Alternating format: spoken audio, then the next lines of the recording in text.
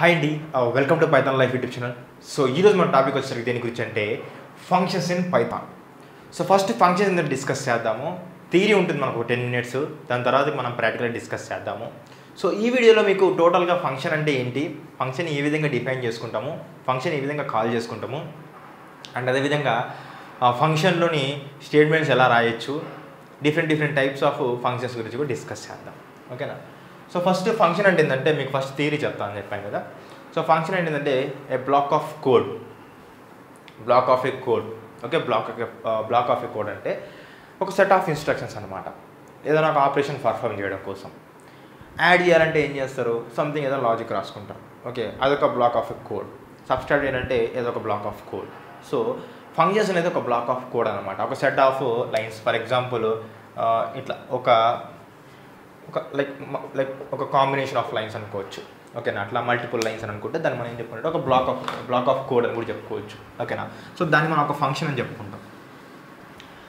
So function ఎప్పుడు execute అవుతుంది అంటే సింపుల్గా చూడండి, రన్ వెన్ ఇట్స్ కాల్డ్. ఎప్పుడు ఫంక్షన్ ఎగ్జిక్యూట్ అవుతుంది అంటే పైథాన్లో మనం ఎప్పుడైతే రన్ చేస్తామో అప్పుడు మాత్రమే ఎగ్జిక్యూట్ అవుతుంది, తర్వాతకి ఎగ్జిక్యూట్ అయితే అసలు అవ్వదు. ఓకేనా.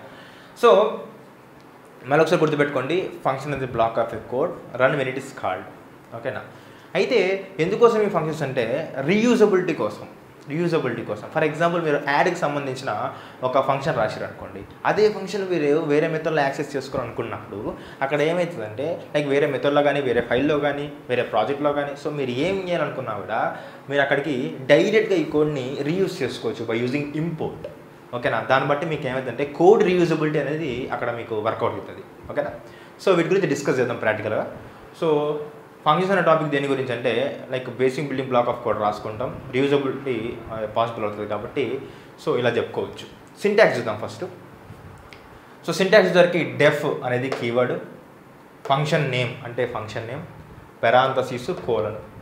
ఓకే, ఇది ఈ ఫస్ట్ లైన్ వచ్చేసరికి మనం ఏం చెప్పుకోవచ్చు అంటే ఫంక్షన్ డెఫినేషన్ అని చెప్పుకోవచ్చు. ఫంక్షన్ డెఫినేషన్ అని కూడా చెప్పుకోవచ్చు.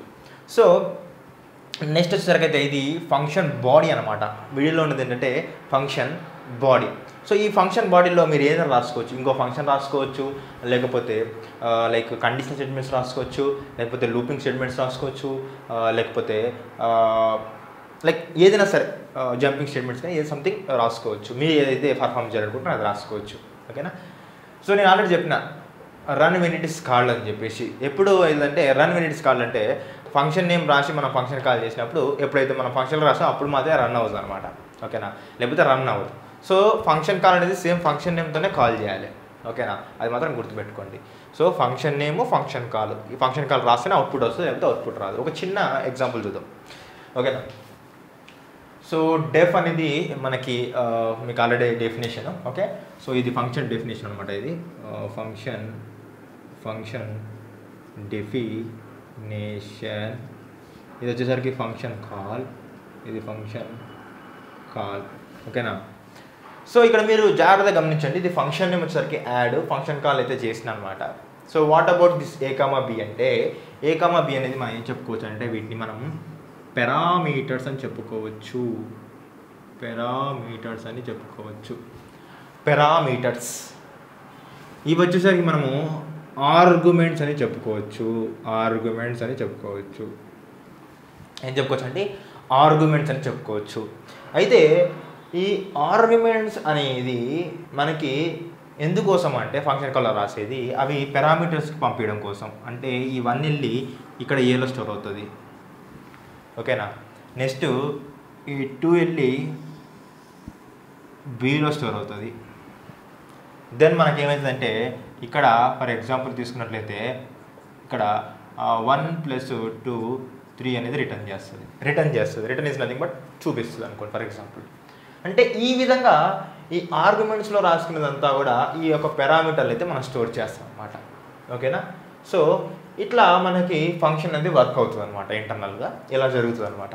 ఓకేనా. సో ఒకటి గుర్తుపెట్టుకోండి, ఫర్ ఎగ్జాంపుల్ ఇదే యాడ్, ఇంకోటి సబ్స్ట్రాక్ట్ రాస్తారు, ఇంకోటి లైక్ డివిజన్ రాస్తారు. సో ఇదే కోడ్ మనం ఇంకొక లైక్ మళ్ళీ ఇదే ఆపరేషన్ పర్ఫామ్ చేయాలనుకుంటే ఇంకొక ఫైల్లో మనం మళ్ళీ కోడ్ రాయాల్సిన అవసరం లేదు, రీయూజ్ చేసుకోవచ్చు బై యూజింగ్ ఇంపోర్ట్. ఓకే, అదే చెప్తున్నాను అనమాట. సో ఇట్లా ఫంక్షన్స్ గురించి అయితే డిస్కస్ చేస్తాము. సో వీటిని పారామీటర్ అంటో వీటిని ఆర్గ్యుమెంట్స్ అంటో మాత్రం గుర్తుపెట్టుకోండి. ఓకేనా?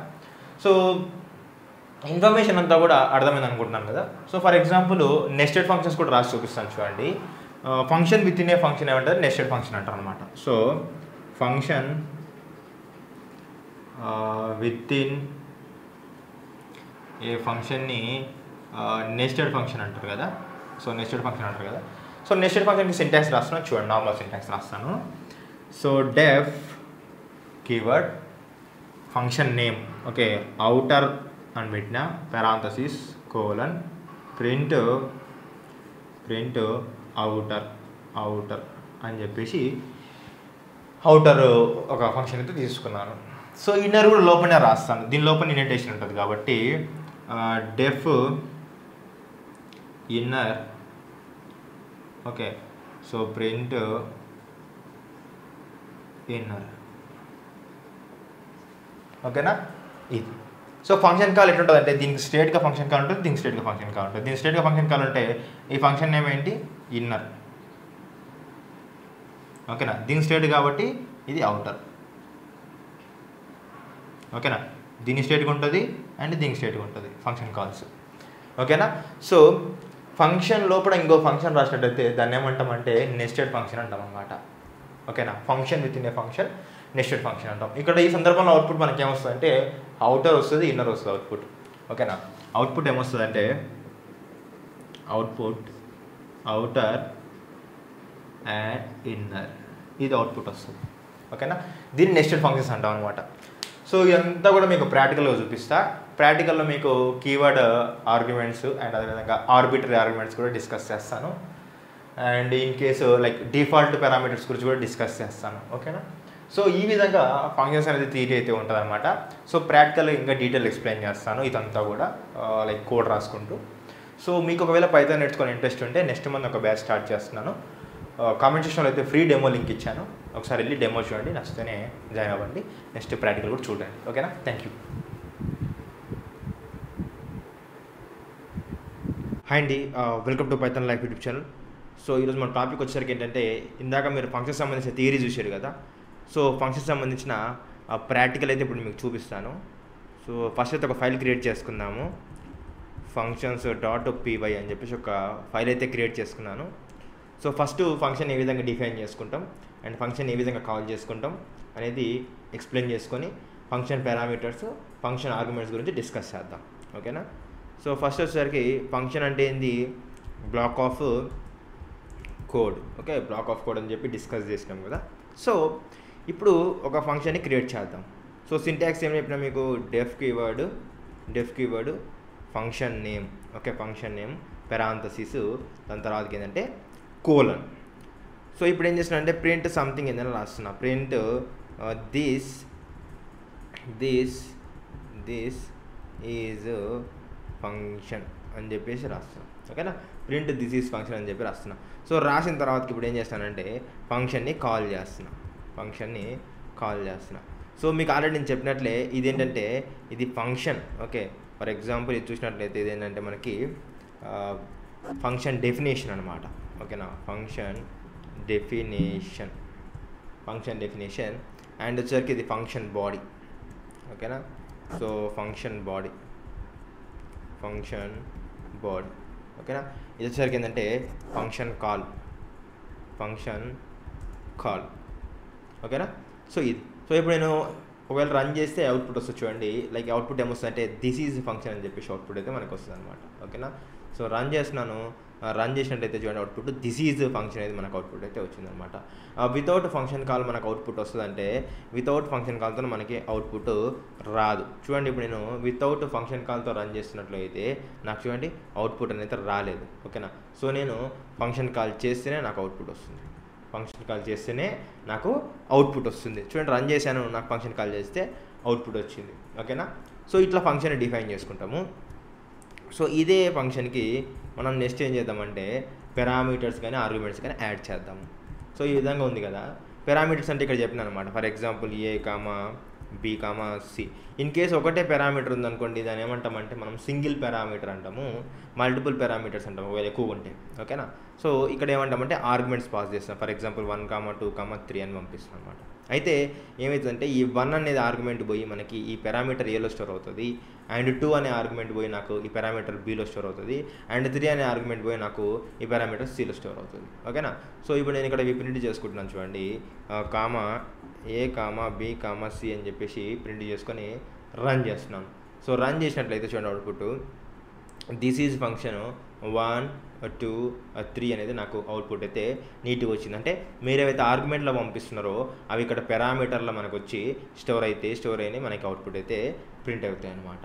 ఓకేనా. సో వీటిని మనం ఆర్గ్యుమెంట్స్ అంటాము, వీటిని మనం పారామీటర్స్ అని చెప్తాము. ఓకేనా. సో ఇది అండ్ నెక్స్ట్ వచ్చేసరికి ఏంటి అంటే మీకు ఇంకా చెప్పిన కదా కీవర్డ్ ఆర్గ్యుమెంట్స్ ఉంటే ఆర్బిటరీ ఆర్గ్యుమెంట్స్ ఉంటే నేను ప్రాక్టికల్గా చూపిస్తాను చెప్పి. సో కీవర్డ్ ఆర్గ్యుమెంట్స్ అంటే ఏం లేదండి, ఫర్ ఎగ్జాంపుల్ ఒకటే పారామీటర్కి మల్టిపుల్ ఆర్గ్యుమెంట్స్ ఇచ్చామనుకోండి, ఇట్లా ఒకటే పారామీటర్కి మల్టిపుల్ ఆర్గ్యుమెంట్స్ ఇస్తే మనకి ఎర్రర్ వస్తుంది అనమాట. చూడండి రన్ చేస్తాను. సో రన్ చేసినట్టయితే మనకి ఎర్రర్ వచ్చింది. సో ఇట్లాంటి సందర్భంలో మనం ఏం చేస్తామంటే ఒకటే పారామీటర్కి మల్టిపుల్ ఆర్గ్యుమెంట్స్ ఇచ్చినప్పుడే ఎర్రర్ వస్తుంది. అటువంటిప్పుడు మనం ఏం చేస్తామంటే సింపుల్గా ఒక స్టార్ పెట్టేసుకుంటాం. స్టార్ పెట్టుకుంటే రన్ చేసి చూడండి మనకి నీట్గా టపుల్ ఫార్మేట్లో అవుట్పుట్ వచ్చింది. ఓకేనా. ఒకటే పారామీటర్కి మల్టిపుల్ ఆర్గ్యుమెంట్స్ ఇస్తే అవుట్పుట్ రాదు, ఎర్రర్ వస్తుంది. స్టార్ యూజ్ చేస్తే మనకి అవుట్పుట్ అయితే వస్తుంది. సో ఈ స్టార్ యూజ్ చేసేదాన్ని మనం ఏమంటామంటే ఆర్బిటరీ ఆర్గ్యుమెంట్స్ అంటాం. ఓకే, ఆర్బిటరీ పారామీటర్స్ కూడా చెప్పుకోవచ్చు. ఓకేనా. అదేవిధంగా లైక్ మీరు ఒకవేళ డేటా అనేది డిక్షనరీ టైప్లో రావాలి అనుకుంటే మీరు అప్పుడు ఏం చేస్తారంటే ఈ విధంగా చేస్తారనమాట. అంటే మీరు ఒకవేళ ఆర్గ్యుమెంట్స్ అనేది లైక్ ఇలా కాకుండా ఇలా పాస్ చేయాలనుకుంటారు అనుకోండి, for example A equal to 1 అని కామా బి ఈక్వల్ టు 2 అని ఇలా పాస్ చేయాలనుకున్నారు అనుకోండి. ఇప్పుడు రన్ చేస్తాను చూడండి, ఇలా పాస్ చేస్తే డేటా ఎలా వస్తుందో ఇలా పాస్ చేస్తే నాకు డేటా రావట్లేదు. సో ఇట్లాంటి టైంలో మనం ఏం చేస్తామంటే ఇక్కడ సింపుల్గా డబల్ స్టార్ పెట్టుకుంటాం అనమాట. డబల్ స్టార్ పెట్టుకుంటే ఏంటంటే ఇట్లాంటి టైప్ ఆఫ్ డేటా ఇచ్చినప్పుడు మనకి ఈ డబల్ స్టార్ వేయడం వల్ల దీన్ని ఏమంటామంటే కీవర్డ్ ఆర్గ్యుమెంట్స్ అంటాము. ఈ డబల్ స్టార్ వేయడం వల్ల కీవర్డ్ ఆర్గ్యుమెంట్స్ అంటాం కాబట్టి ఇవి ఈ విధంగా మనం డేటా పంపిస్తే ఆర్గ్యుమెంట్స్ పంపిస్తే పారామీటర్కి మనకి డిక్షనరీ లోపల సేవ్ అవుతుంది అనమాట. సో రన్ చేస్తున్నాం చూడండి, రన్ చేసినట్టయితే మనకి నీట్గా డిక్షనరీ లోపల సేవ్ అయిపోయింది డేటా అంతా కూడా. ఓకేనా. సో మీరు మళ్ళీ చెప్తున్నాను, నార్మల్గా మనం మల్టిపుల్ ఆర్గ్యుమెంట్స్ ఒక పారామీటర్కి పంపిస్తే తీసుకోదు, మనం స్టార్ పెడితే తీసుకుంటే దాన్ని ఆర్బిటరీ ఆర్గ్యుమెంట్స్ అంటాము. ఇక్కడ డేటా ఈ విధంగా పంపించి మనం ఒకవేళ పారామీటర్కి పాస్ చేయడానికి పోతే డేటా తీసుకోదు, అప్పుడు డబుల్ స్టార్ ఇస్తాం, దీన్ని కీవర్డ్ ఆర్గ్యుమెంట్స్ అంటాము, అప్పుడు మనకి డిక్షనరీలో తీసుకుంటుంది. ఓకేనా. సో ఇది అదేవిధంగా మీకు నెస్టెడ్ ఫంక్షన్ కూడా చెప్తాను చెప్పిన కదా. నెస్టెడ్ ఫంక్షన్ ఏంటంటే డెఫ్ అవుటర్ ఫంక్షన్ ఫస్ట్ తీసుకున్నాను, పెరాంథసిస్ కోలను ప్రింట్ అవుటర్ ఫంక్షన్. ఓకేనా. సో నెక్స్ట్ వచ్చేసరికి అయితే ఇక్కడ డెఫ్ ఇన్నర్ ఈ విధంగా ఇచ్చి ఈ విధంగా క్లోజ్ చేసి నెక్స్ట్ వచ్చేసరికి ఏమి ఇస్తున్నానంటే ప్రింట్ ఇన్నర్ ఫంక్షన్ అని చెప్పి ఇస్తున్నాను అనమాట. Inner function. ఓకేనా, ఇన్నర్ ఫంక్షన్. సో ఇది అవుటర్ ఫంక్షన్, ఇది inner function with in a function ఏంటంటే నెస్టెడ్ ఫంక్షన్ మీకు తెలిసిందే. సో ఫంక్షన్ కాల్ అయితే చేస్తున్నాను, స్ట్రేట్గా చేయమని చెప్పాను కదా. సో ఇన్నర్ ఫంక్షను దాని తర్వాతకి క్లిక్ చేసి ఇక్కడ చూసినట్టయితే దీని ఏమంటామంటే అవుటర్ ఫంక్షన్ అని అంటాము. సో దీన్ని కూడా పారామీటర్ ఇస్తున్నాము. సో ఇప్పుడు ఏమవుతుందంటే ఫస్ట్ నాకు ఫంక్షన్ కాల్ అవుతుంది, ఈ అవుటర్ ఫంక్షన్ అనేది అవుట్పుట్ వస్తుంది, దాని తర్వాతకి ఈ ఫంక్షన్ కాల్ అవుతుంది, ఇన్నర్ ఫంక్షన్ అని చెప్పేసి అవుట్పుట్ అయితే వస్తుంది. నాకు output both outer function and inner function అనేది అవుట్పుట్ అయితే నీకు ఇస్తుంది అనమాట. ఓకేనా. సో ఈ విధంగా రన్ చేస్తున్నాం. సో రన్ చేసినట్టయితే చూడండి మనకి ఇక్కడ అవుటర్ ఫంక్షన్ వచ్చింది, తర్వాతకి ఇన్నర్ ఫంక్షన్ కూడా వచ్చింది అనమాట. ఓకేనా. ఈ విధంగా రాస్తాం. సో మీకు అదేవిధంగా ఇంపోర్ట్ కీవర్డ్ గురించి కూడా మాట్లాడతాను చెప్పిన కదా. సో ఫర్ ఎగ్జాంపుల్ నా దగ్గర మల్టిపుల్ మెథడ్స్ ఉన్నాయనుకోండి, ఫర్ ఎగ్జాంపుల్ యాడ్ అని చెప్పేసి ఏ కామా బి అని ఈ విధంగా ఉందనుకోండి. సో దాని తర్వాతకి లైక్ ప్రింట్ ఏ ప్లస్ బి అని చెప్పి ఈ విధంగా తీసుకున్నాం అనుకోండి. ఓకేనా. సో సేమ్ మల్టిపుల్ మెథడ్స్ నా దగ్గర ఉన్నాయనుకోండి, ఫర్ ఎగ్జాంపుల్ యాడ్ ఉంది, ఇంకోటి సబ్స్ట్రాక్ట్ ఉంది. ఓకేనా. సో ఇది రీయూజ్ ఎట్లా అవుతుంది అంటే ఇంపోర్ట్ ద్వారా అవుతుంది అని చెప్పిన మీకు థియరీలో. సో అదే చూపిస్తున్నాను ఇక్కడ. ఓకేనా. సో ఈ విధంగా ఇచ్చిన అనమాట. ఇప్పుడు ఈ రెండు మెథడ్స్ అనేది నేను వేరే దానికి యాక్సెస్ చేసుకోవాలి. సింపుల్గా ఏం చేస్తాను అంటే కొత్త ఫైల్ క్రియేట్ చేసుకుంటాను, demo1.py అని ఒక కొత్త ఫైల్ క్రియేట్ చేసుకున్నాను. కాబట్టి ఈ రెండు మెథడ్స్ అనేది యూతలకి ఇంపోర్ట్ చేసుకోవాలి. అప్పుడు నేను ఏం చేస్తాను అంటే సింపుల్గా ఇంపోర్ట్ ఫంక్షన్స్ అని చెప్పి తీసుకుంటా. ఇంపోర్ట్ ఫంక్షన్స్ అంటే ఏంటంటే నా యొక్క ఈ ఫైల్ నేమ్ అనమాట. ఓకేనా, నా యొక్క ఫైల్ నేమ్. ఇంపోర్ట్ ఫంక్షన్స్ నాకు కావాల్సింది ఏంటి, ఫంక్షన్స్ డాట్ యాడ్. ఓకేనా, functions dot add. So add లోపలికి డేటా పంపిస్తున్నా 3,3. నెక్స్ట్ అదేవిధంగా ఫంక్షన్స్ డాట్ సబ్స్ట్రాక్ట్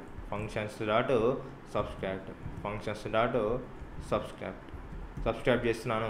ఇక్కడ ఈ విధంగా ఇస్తాను అనమాట. అంటే ఇక్కడ నుంచి పాస్ చేసిన డేటా అనేది యూతలకు వస్తుంది అనమాట. నాకు మాటికి యాడ్కి సంబంధించిన సబ్స్క్రైబ్ సంబంధించిన మళ్ళీ లాజిక్ రాయాల్సిన అవసరం లేదు.